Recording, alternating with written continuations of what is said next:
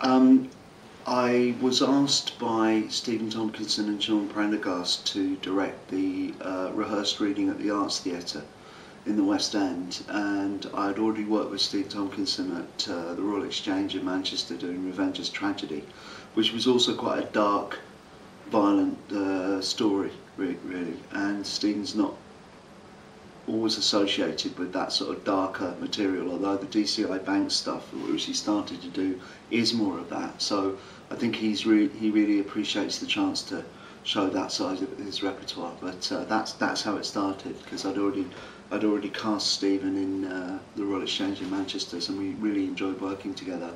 We were looking for another project to do together, and that's really how it happened.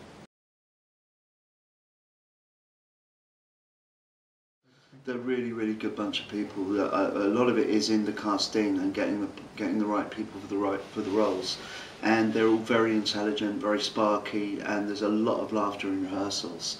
That thing I was mentioning before about, you know, if you're relaxed, then, you know, if you're laughing, you're relaxed, and if you're relaxed, you can come up with your best work, really.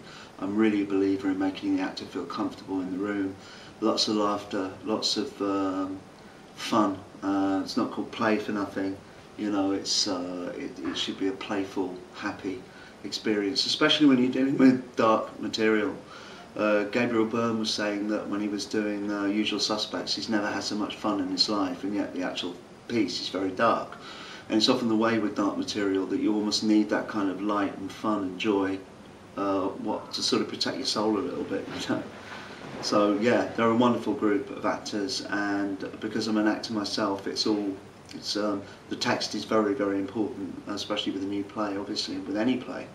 But the promise of the actor is something that I'm very interested in and very alive to in that way, because I really respect their process and what they do, and I think it takes an awful lot of courage to be an actor and get up there. So you've got to give them as much love as you can, you know, and much support and encouragement.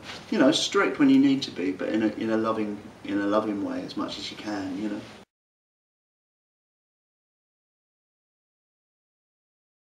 I think they're all advantages, really. I think I've worked in all sorts of configurations. I've worked with the audience either side of the stage, Traverse. I've worked at the Royal Exchange a lot, which is completely in the round.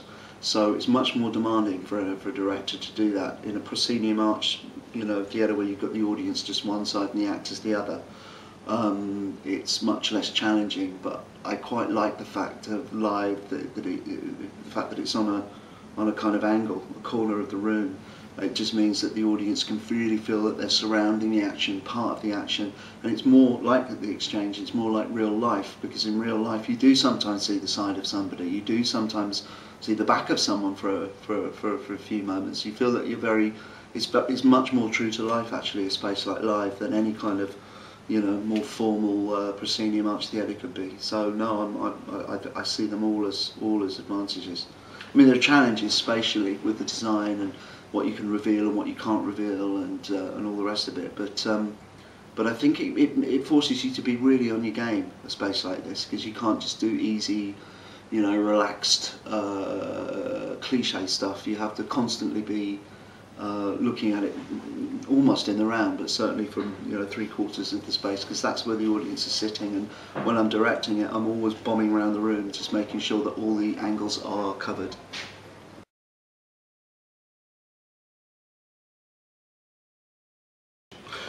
That's a good question. I think I approach it all as theatre. You know, it's all drama, and I direct opera singers in exactly the same way as I direct actors. It just takes longer for information to be imparted because you've got the music. So if they're singing an aria, they still have to be thinking those thoughts, but the thoughts are more sustained. But the actual process of directing the drama side of it is really important. But that's why I can only work with certain kinds of opera singers, i.e. opera singers who can move and sing at the same time, because it does help. I once had an opera singer saying to me, "I'm sorry, I can't point and sing at the same time." So, you know, what's the point? If we're going to do 21st century opera, it has to be moving with the times, you know. So as far as I can see it, it's very similar in terms of how you direct the acting side of it.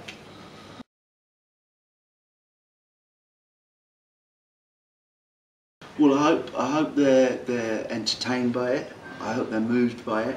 I hope it raises questions of faith and faith in their own lives and the importance of faith. But also, I hope it's ultimately a life-affirming play production about the importance of all human life, you know. And that's why when we've been working on the violence in the play, that we've just stepped back from cliche all the time. So it can't just be a play, you know, something terrible happens to somebody, or we've seen that a million times on stage or in a movie.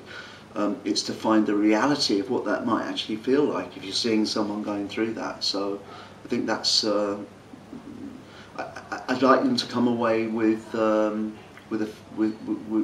feeling that they've seen something powerful, that they've laughed, that they've, you know, that they've been made to think a bit as well as being entertained.